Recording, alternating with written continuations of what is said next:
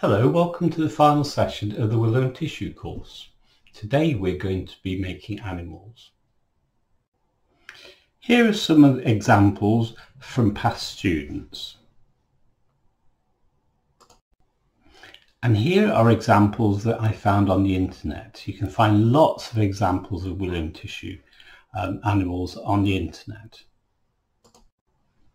And these are the two examples that I will be making during this session, a fish and a monkey. The techniques that we'll be using build on what we've covered in the previous courses, in particular the bending techniques, the curving techniques from session 3.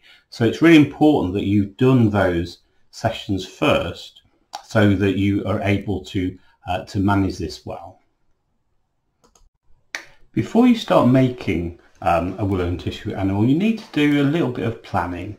That can be through your own drawing. So for example, for the fish, I know I need a sort of tube shape like this, and then a loop at the front to make the bottom of the mouth, a loop for the eyes, these sort of loops for the fins, this shape in the back for the tail, and I'm sort of thinking about where I'm putting in straight pieces on the fins and in the veins on the fins. You can also use the internet to help you.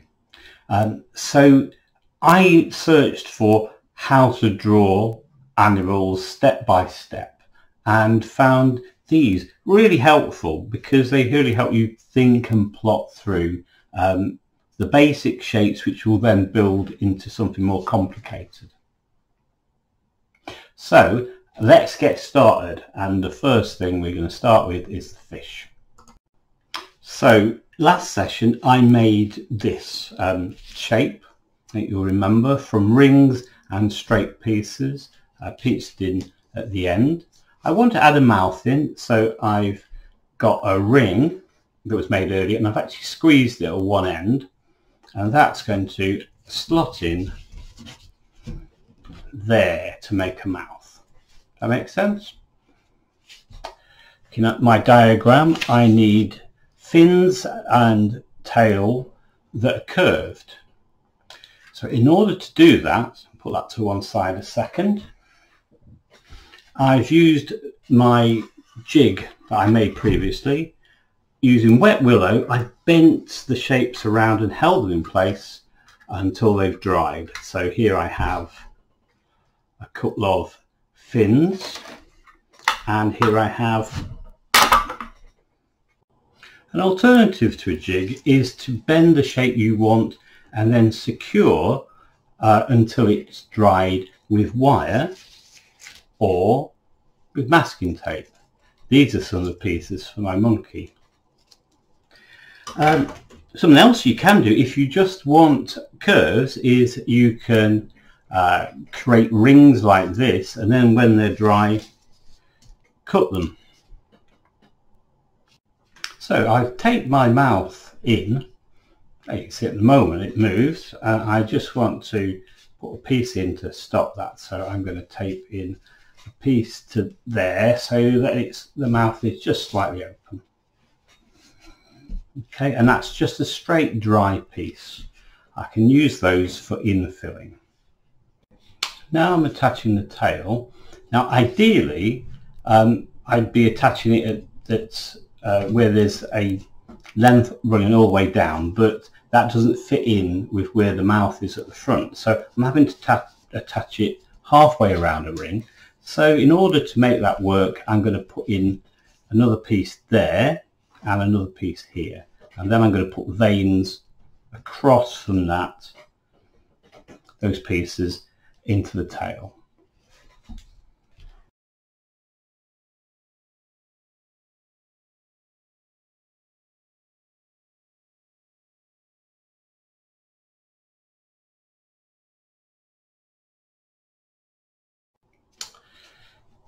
There's the tail added on, and it is as straightforward as that. The basic shape, and then you can use thinner bits if you like for infilling. They're not structural, they're just there to give it the pattern of the veins. Now when it comes to the side fin, this one here, I'm actually going to insert it at a cross like that, because that will just help give it a little bit more rigidity. So I'm going to wrap the tape around there, and then I'll add the fins in. I'm going to just carry on and add on all the fins in the same way. Okay, see you in a bit. I've added the side fins on. Let me show you by putting a piece of paper behind it. So using whippy ends for vanes. And now I want to do this fin at the bottom, dorsal fin, I think. In order to do that, I need to bend some willow to get this sort of shape. So I'm going to start with some soaked willow, squeeze a section so that I can create a bend. I'm just going to turn that around and show you that's going to run along the side there. So then I need to create another bend for this bit here. So squeeze it, bend it. And now I need to get a curve in that bit. So I could be folding it around something, but I'm just going to gently work it with my fingers to try to get a bit of a curve in that bit. Just be gentle with it. So that's about the sort of curve, and then at that point I need to squeeze again, bend, and bend once more where it comes back to the body. So just cutting that piece off. When I stick it on, hopefully you'll be able to see how this all works. So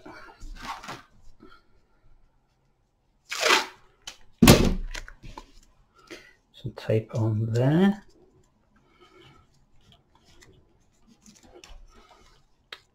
Wrapping that around the bottom line of the body. Plenty of tape because it's wet. And then coming round like that. I have to just encourage that bend a little bit more later on. Let's just see.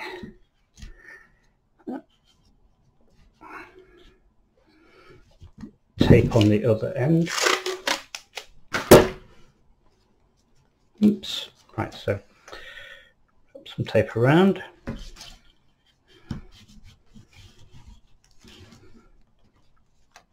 Tape it onto the body.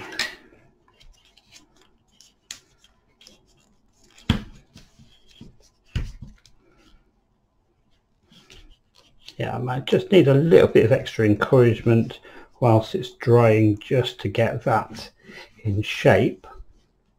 So what I'm going to do whilst it's drying is put a little bit of tape here to pull the middle in.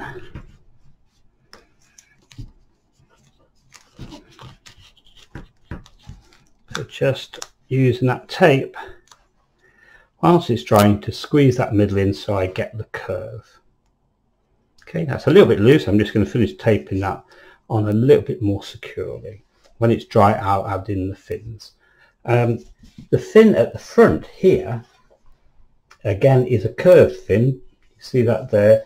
I don't need to necessarily curve it beforehand. What I'm going to do is take some soaked willow and just gently work it with my fingers, or I can work it around a tube like before and make that fin. Okay, and I do believe it's too close together, so I'll make a couple of those and tape them on.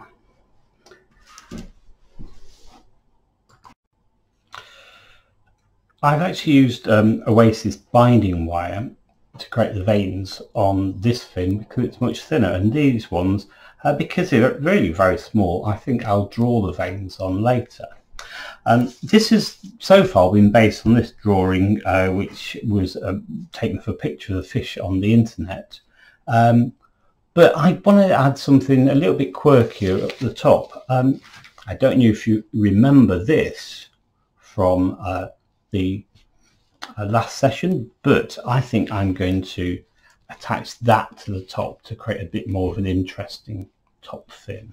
So I'm just going to take that in place and maybe add a few more veins with the Oasis binding wire, and then I am all ready to apply tissue. Now I've built my frame, I'm ready to apply tissue. It's worth just saying that I could have added extra pieces in here. They would have added to the design, and they would also have added to the roundness of the shape. But just for time's sake, I'm going to carry on from this stage. So I've got my wet work tissue. I've cut it into as large a piece as I can. I think I can fold around without it causing big wrinkles. So I can do that section, but I can't do any more than that. So try and do that sort of size. I've got a pot of PVA glue. I've got another pot with diluted PVA glue in it, and a brush for each. So just as before, the neat glue goes on the frame.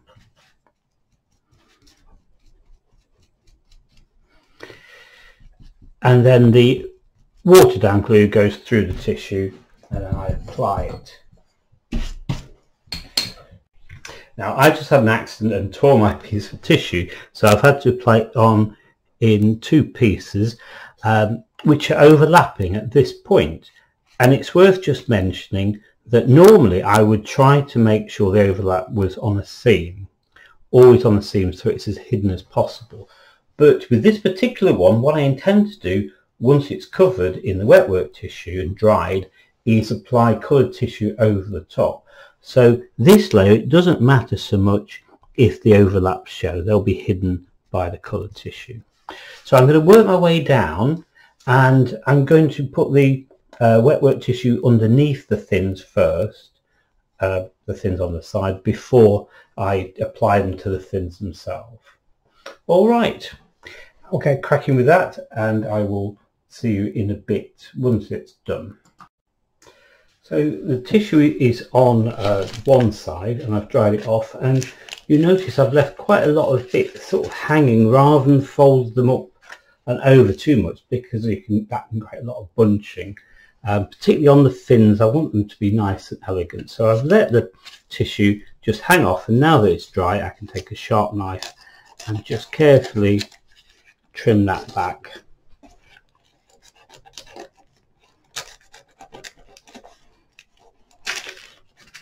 So I'm just carefully taking this bit off to make that neater. Might take me a couple of goes to just finish it off. So that's coming on, that's looking much neater now as I trim it. This is also an opportunity to look for any bits which are lifting up or anything that you've missed, and just repair them. And then once I've done that, I'm going to go and do the other side. There's the fish covered in the wet work tissue, and now I'm going to apply skins of coloured tissue over the top. Now if you decide to do this, I would suggest that you have a look at some pictures of fish, and particularly tropical fish, and look for interesting colours that you could use. The most important thing to remember about the colours though is that tissue paper is translucent, so one colour will show through another. So don't put lots of dark colour on and expect you can cover it with something light. Right, I'm going to get started. So my fish is going to be kind of speckled orange and yellow with some black stripes down it. And I found these, which I thought I would add as eyes. You could make a little ring if you wanted to out of willow and stick that on the outside, and then put a little bit of tissue over it. Or you might be able to find half of a foam ball or something like that. Anyway, to stick this on, I'm using very slightly diluted glue.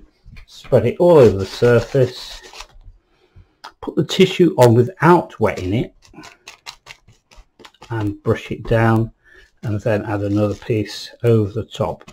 And I'm just going to let those overlap a little bit so the colours mix.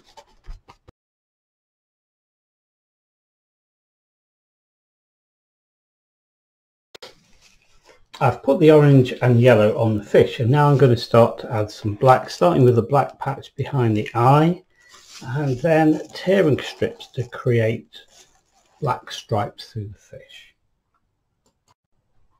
There's my finished fish with its black stripes. I've tied some of the binding wire to the top so I can hang it. I just thought I would show you all the way around. I put those black bands all the way around to finish off the design.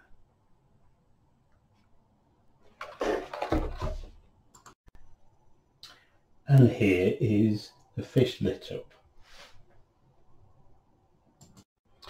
Now I'm going to move on to making a monkey.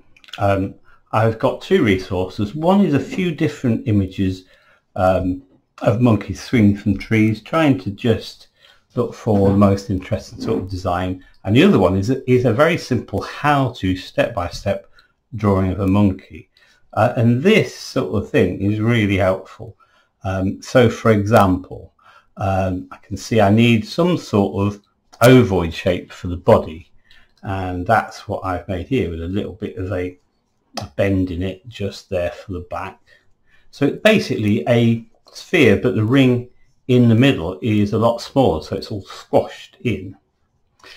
Similarly, got a sphere for the head. I've started to add a few features on, a couple of loops for ears, a couple of loops for eyes, and I'll be adding a mouth into that. For the arm, I actually want like this straight arm on this picture, so I've prepared some pieces of willow, went soaked so nice and wet, bent that hook for the hand here and taped that, and that nice straight there's 4 pieces. I'll join those together to make the arm and hand. The tail, I quite like the idea of quite a long wiggly tail, so again I've taken 4 pieces of willow, bent them into shape and held them together with tape whilst they dried.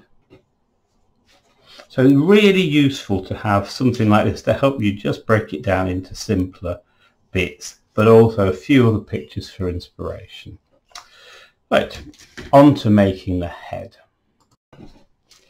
It's a little bit harder to see these at this stage because of the layers, but I've taken a simple sphere and I've put in some more rings.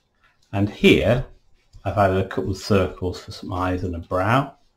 Here I've just bent some pieces of willow and taped them on to make ears. And now I want to build out the mouth. So what I'm going to do is I've got these pieces and I'm going to insert them in there so that it sticks out. Just try and show you that the angle sticks out much more. So I'm going to tape those in there, and I think I'm actually going to need 3 of those, so I'll bend another piece of willow to help fit that in. I'll just get those taped in. Now I've put a little bit of paper towel on the inside, so hopefully you can see this a little bit better, but I've got my 3 rings joined on to make those lips, and I've added a couple of cross pieces here just to make the brow of the nose. And now what I'm going to do is add some curves from the bottom lip just to sort of finish that bit off. So a little bit of willow that's got a bit of curving in it, and I'm going to tape those from there coming around the base. Now normally you wouldn't apply tissue until assembled the whole thing, but just so you can get some idea of how it's taking shape, I thought I'd put on some tissue on the front of the face. So the eyes are working well and the nose. I do wonder if the lips are quite right, and if I ought to put in another curve in there though. I think that might be useful to make the lips just stand out a little bit more. So I think I will do that. It's not difficult. I'm going to insert it through there, make a hole and put some tape through or wire it, and then put more tissue over it. Once I've done that, I will move on to the body, and here's my body. It's very, very basic, so I need to add in quite a few more rings into there in order to give the body more volume. So what I'm going to do is I'm going to work on the head and the body, putting extra pieces in, and then join them together. And show you once I've got to that stage, then I'll move on to the arms and the tail. I've joined the head to the body. Notice that I've put the extra piece in for the mouth, and I have to say it was really quite difficult to get it to join because the tissue was in the way, so I wouldn't recommend putting a tissue on too early. And now I've been building up the contours of the body, and I just want to remind you of the second session when we looked at lanterns and about infilling. It don't have to be strong bits, but the pattern matters. So I've created a sort of circle for the stomach and rings for the chest, and on the back even a couple of little rings for its bum. Now I need to move on to making the arms and legs and then joining them together. I'm going to make a leg like this, which is basically a bent tube and some curves joined together with a little bit of a triangle to make a heel. To start with then, for the leg, I need 4 pieces bent to about the same sort of angle. They've been left to dry, and as I unwrap those, if I can manage to, they will all hold in shape. Yeah, and I need 3 rings. These aren't perfect, but they'll do. A large, a medium and a small, so that's for the thigh, the knee and then the ankle. For the foot, I need a series of curves that are all the same, so I've made some circles, and then I'm just going to cut pieces out for the curved part of the foot, and I will need some straight pieces too. Right. So I've joined the 4 pieces roughly in the middle with the medium-sized ring, and now I'm going to join in the large ring at one end and the small ring at the other. As I do, I will just be adjusting and twisting things so that it all fits together. There's my other leg so far. It's a little bit loose and bendy at the moment. We can strengthen it later. But now I'm going to move on to making the foot. So I need 4 curved pieces the same size. I've actually marked this, and from the circle I'm going to cut pieces.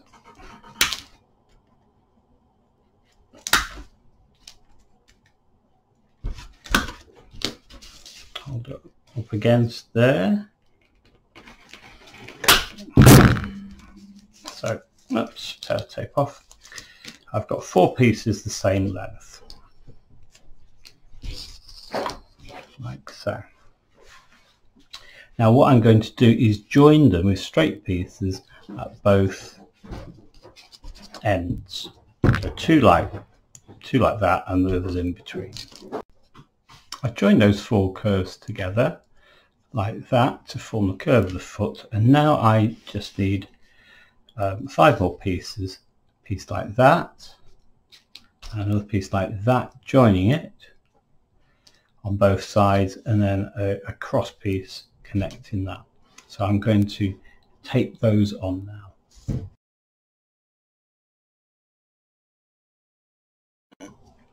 So there's my foot with a bit of a heel on it.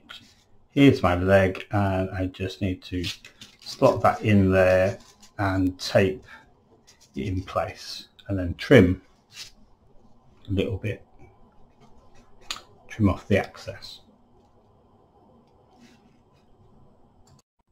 So the legs can now be inserted and wired in at whatever angle I fancy onto the body frame.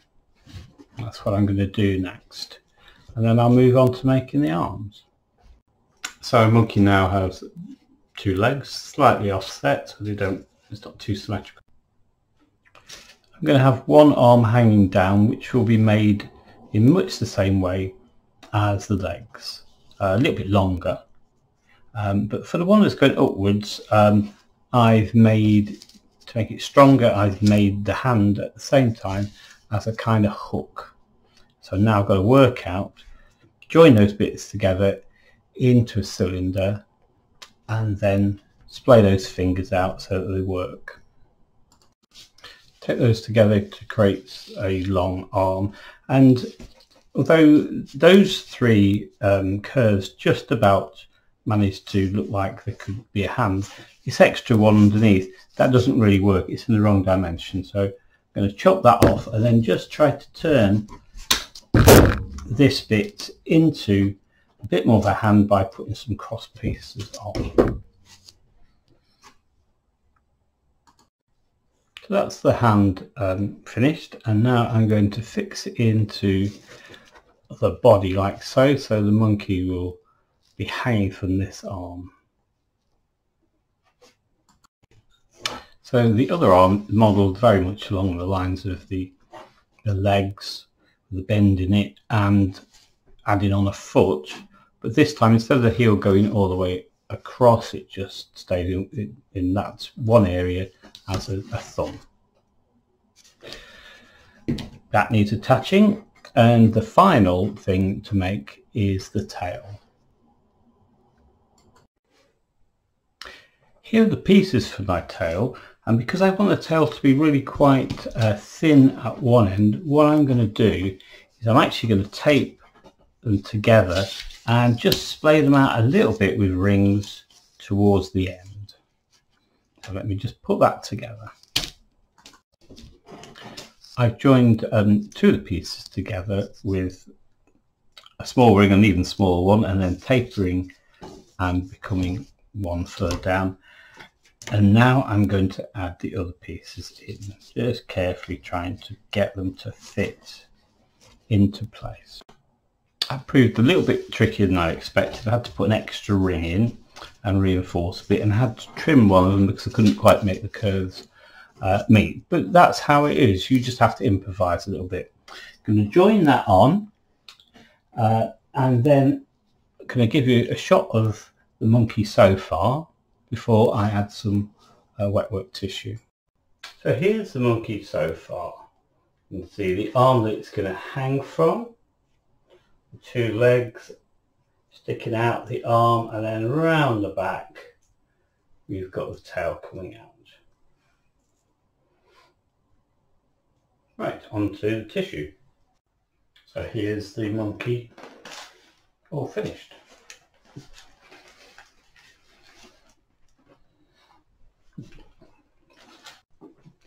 And here it is with a light behind it, so you really do see the shapes of the willow on the inside.